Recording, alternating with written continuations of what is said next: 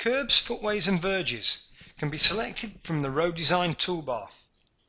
This is very similar to carriageway design using templates from libraries and may be used in addition to or instead of shoulders. This option is template based design and uses a library of different styles. Templates can be modified and saved. Template changes are allowed along the route, but remember to leave gaps for the template joins. There is a library of standard templates. Use Edit to change the styles. Select them graphically or using description or file name. Browse to select from the public, project or private style folders. Edit the style by selecting an element, change the dimensions required and hit Next to save the style. After one length has been designed, there are choices to be made. Is another length required using a different method, or is another length required using the same method, or Exit? If two or more lengths have been designed, the choices are: is another length required using the same method, or join strings and select the horizontal and vertical join methods, or Exit. To add the kerbs, verges and footways, I'm selecting the icon from the road design toolbar. I'm going to select a reference string. I'm going to select the left shoulder on road 2 and I'm going to hit Next. Here's the public library showing all the standard templates that are supplied with the software installation, and I'm going to base my footway on the MFW curb and 1.8 meter footway. So I select it from the list and I'm going to edit. I'm going to left click on the footway width to make it active, and you can see the dimensions are now available for me to modify, and we have got a 1.5 meter footpath width and it's got a 1 in 40 or 0.025% fall up from the top of curb. Again, the up and down arrows will raise or lower the crossfall. There is also, remember, a radio button to toggle to vertical offset. I'm going to select the top of curb. Now this is a 100 mm or 0.1 meter top of curb width and flat, so this is okay. I don't need to modify the values. I'm now going to select the curb face, which needs to have a width of 0.025, and I need to toggle onto vertical offset to set that to 0.125, and again that is up rather than down.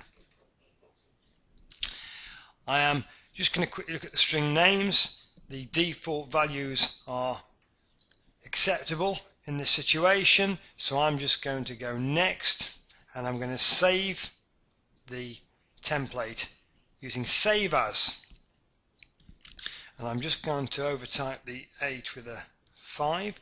I'm going to select the description and go right hand mouse button, copy, because I want to use this description as the file name. I go Next and I make sure that I save this in the project, because I don't want to update my public folder with this training template. If it was a template that I was going to use on many designs, I would of course save it in the public folder. I'm going to right click and paste and save the style. This style already exists, so I'm going to overwrite it.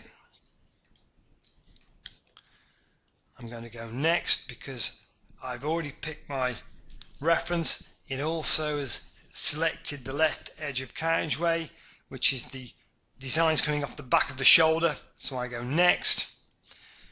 It knows the full length of this reference string, as in with the carriageway templates and the shoulder design. If I want to alter the templates along this road, I would need to leave a gap between the templates, but I'm running for full length, so I hit next.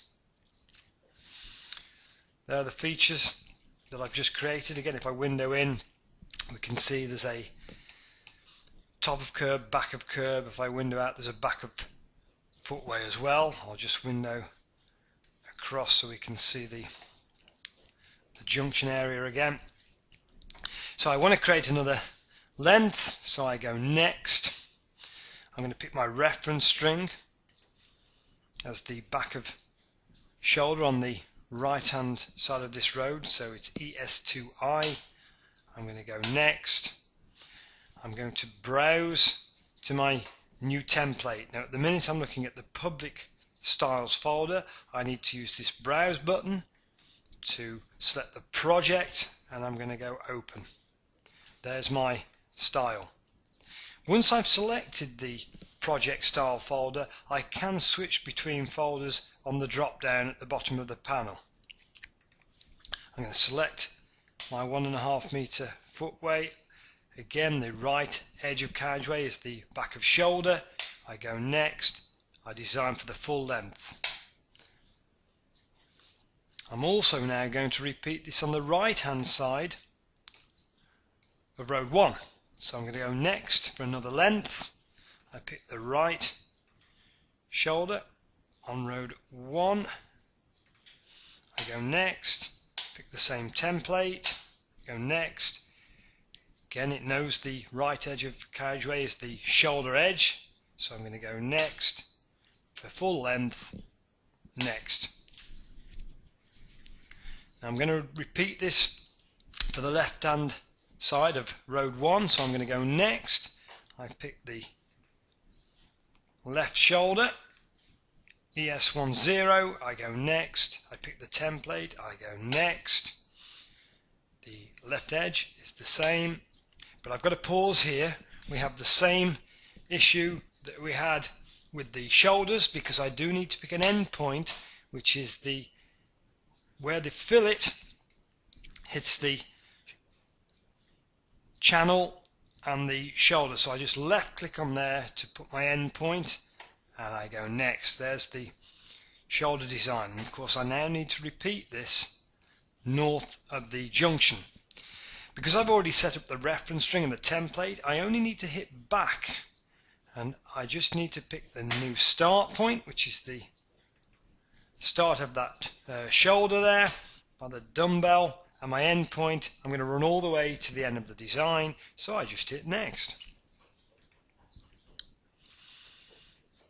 And as the shoulder and the footways have now been completed, and as before I have choices to make. Do I want to create another length? Do I want to join and exit, or in this case cancel to exit without joining strings, as I do not require the footway to carry on across the junction area, so I hit cancel. Quitting the wizard, and yet again I have a feature with a gap which spans the junction area.